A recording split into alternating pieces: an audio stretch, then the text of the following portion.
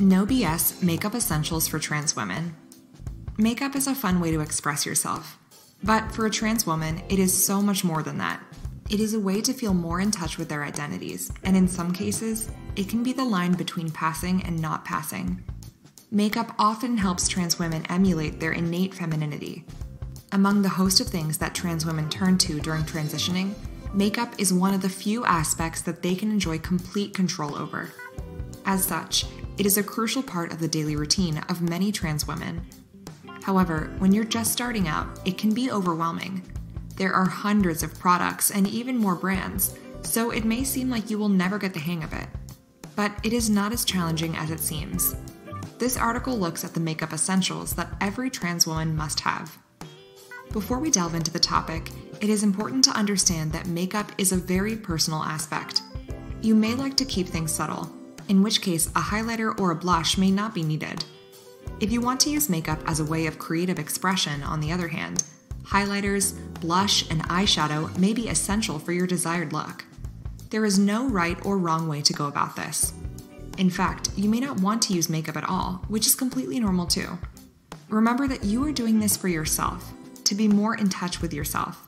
If you feel uncomfortable putting on makeup, it is counterproductive to force yourself to do it. This article will look at minimal makeup that tends to be high impact. One of the most popular products to start with is mascara. If you're going for a minimal look, just this product may be adequate. It is subtle with the right amount of drama. Eyes are often the first feature that is noticed, and mascara tends to bring them out. If you want to take it to the next level, add an eyeliner to the mix. A thin line drawn on your upper eyelid can make a lot of a difference to your look. If you want some more flair, you can experiment with colors: blue, black, brown, and so on. We highly recommend using a pencil when you're just starting out.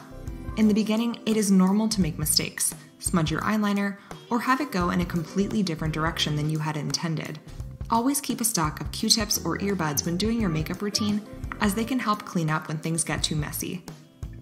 No basic makeup tutorial is complete without concealer or foundation, which is a great product to cover up your blemishes and ensure an even tone across your face and neck. A small amount of foundation goes a long way. It's important to try on different shades of foundation to find one that is the right match with your skin. Finally, for a subtle look, you can add your favorite blusher under your cheekbones. Lastly, you can put on a natural lipstick or lip gloss and you're good to go. These are some tips to get your minimal makeup look right.